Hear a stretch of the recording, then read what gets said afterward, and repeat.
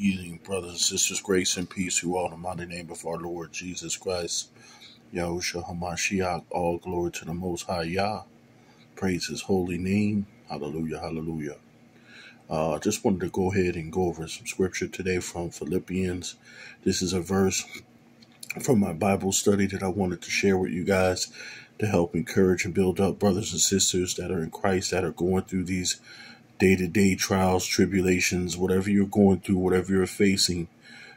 We are not alone. All of us that are in Christ, that are born again through Christ by the Spirit of Jesus Christ, Holy Spirit, we are here and we want to endure and we want to encourage you, brothers and sisters. I want to encourage all of you guys.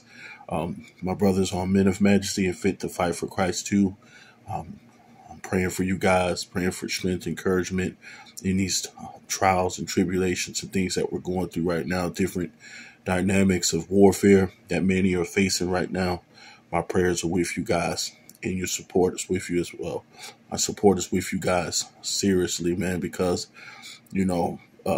it's coming in all angles.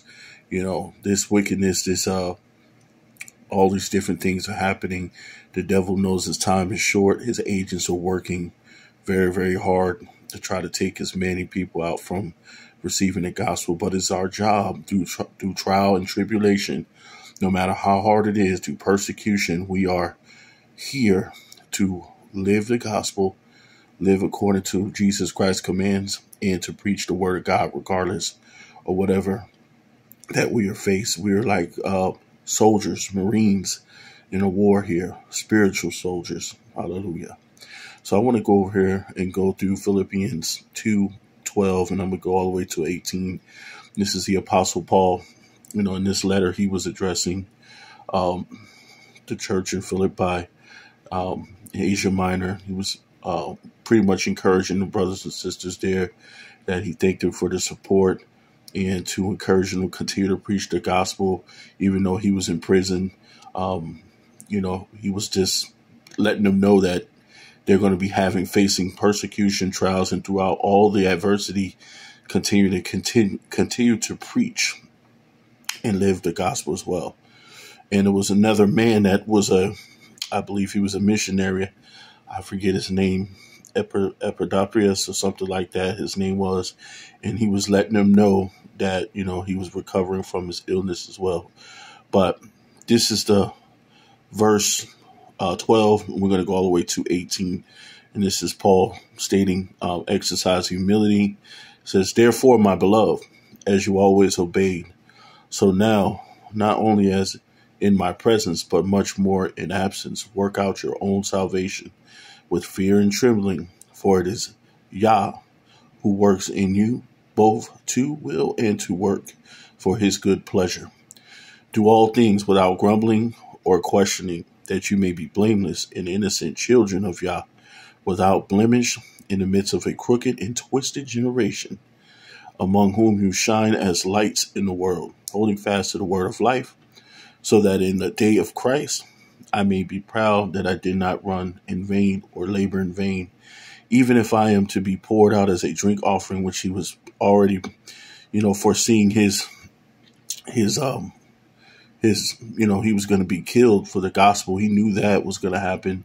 The sacrificial offering of your faith, I am glad and rejoice with you all. He already knew that he was going to get taken out, but he was encouraging the brothers and sisters to continue to endure and continue to work together, not complaining, not getting frustrated and things like that. Stay faithful, stay committed to the mission that Jesus Christ commanded all of us to do. And he didn't want to, guys, the people there, he didn't want them to feel, that they were left alone. He wanted to encourage them. And then I want to read in 18, it says, "Likewise, you should be glad and rejoice with me." I'm going to go ahead and go on the second part of this real quick, because this is going to talk about the brother Epaphroditus and the examples of Timothy as well. It says, "I hope in the Lord Jesus to send Timothy to you, so that I too may be cheered by news of you. For I have no one like him who will be genuinely concerned for your welfare. for they all seek in their own interests in those of Jesus Christ. But Timothy's proven worth how as a son with the Father he has served with me in the gospel, and I hope therefore to send him just as soon as I see how it will go with me. And I trust in the Lord that shortly I myself will come also. And I have thought of necessary to send you Epaphroditus, my brother and fellow worker, fellow soldier, and a messenger, a minister of my need, for he has been longing for you, and all has been distressed because you heard that he was ill, and indeed he was ill and near to death. But God had mercy on him, and not only him, but also me, lest I should have sorrow upon sorrow. I am the more eager to send him, therefore, that you may rejoice in seeing him again, and then I may be less anxious. So receive him in the Lord with all joy, honor such men, for nearly died for the work of Christ, wishing their life to complete what was lacking in your service to me. And then the other in chapter 3 goes on to talk about prize of Christian life and the knowledge of Christ, and warning against Judaizers there. So in a roundabout, it's warm in here too. Whew. So I just wanted to just cover what I went over here. So Paul wanted the people in Philippi, in Asia Minor, to exercise in humility. That's what we do too. We exercise in humility, but at the same time, don't be afraid to stand firm for the truth. Because listen, the enemy is going bold for all wickedness that's out there, right? We as believers in Christ must stand firm and go hard for Christ too.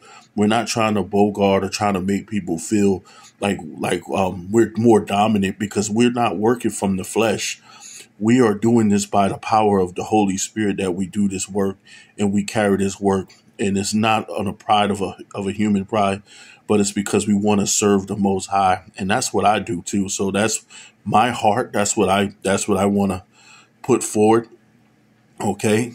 Being the salt and light, I have to stand firm in Christ over what my friends' feelings are, or what my own personal feelings are.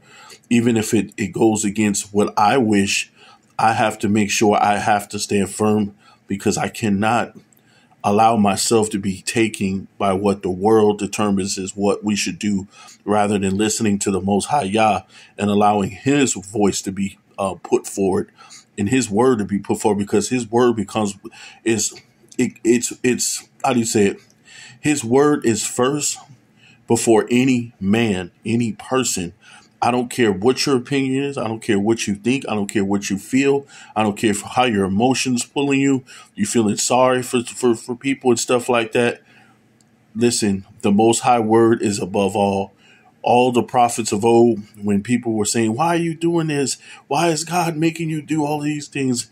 When the Most High had to was telling what's his name, Abraham, to sacrifice his son, right, Isaac, and the wife didn't really, but she understood what had to be done. You know what I mean? That people they didn't really want to do that, but he had to do it. They had to obey. And that's what most of the prophets have to do. All the prophets, Jeremiah, Isaiah, Ezekiel, Elijah, all of them, every one of them, Moses, Abraham, all the prophets had to obey, and regardless of what the people thought, they had to carry out the mission. Samuel, he had to carry out the mission. All the prophets have to carry out the mission. Nathan, all of them, you can't avoid that. That's when you are called to serve the Most High, you have to do his will, and your feelings have to be thrown in the trash. And that's just the basic truth.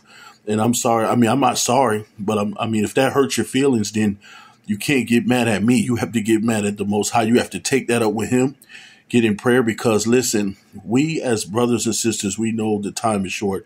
We know we don't have a lot of time left. We have to have a desperate and be intentional on how we reach the people and how we lead people to Christ. We have to show love, but we got to remember the Most High Yah, Jesus Christ, Yahushua HaMashiach, is holy, and he wants us to be set apart from the ways of this world. I don't care if your feelings get hurt with this, or if you don't know, understand how it is, but you have to study. You have to ask the Lord to give you the Holy Spirit so you can be revealed to you so that you can understand why we must be firm in our stance. You cannot let the ways of the world infiltrate your mind and dictate how you walk for Christ, because that don't work like that. That's living in the flesh. You got to live through the Spirit. Don't live through your emotions. Let the Holy Spirit be your guide and guide you to all truth, righteousness, and understanding. Not righteousness through me, not righteousness through ourselves, but righteousness through the Word of God, through His power of His Holy Spirit. So that's my word for you guys. Stay encouraged, stay strong, stay in love, but stand firm. Be set apart, be holy, for the Most High is holy. I love you guys. You guys have a great weekend and a great night. Peace.